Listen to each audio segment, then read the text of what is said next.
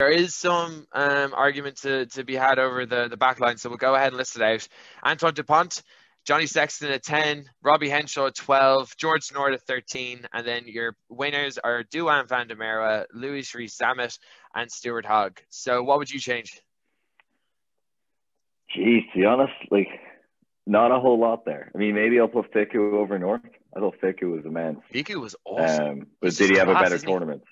Yeah, but it's tough. It's like, did he have a better tournament? Because you watch him and he's like so electric and so exciting to watch.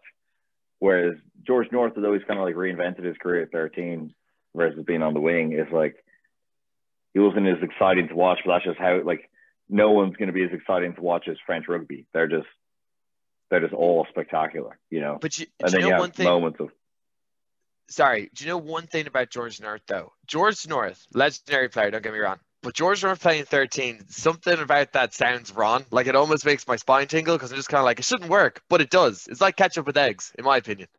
Some people just, they won't do it. I like but ketchup with eggs. I like ketchup with eggs too, but some people listen and be like, ketchup with eggs. It's like George North playing 13. That's what people be telling you, Jack. That's what people be saying about George North playing 13. That's all I'm saying. But I mean, in all fairness, he's scoring tries, finishing stuff for Wales. So I can understand why people voted him in, but I totally agree with it. I think Gael Fico, he's class.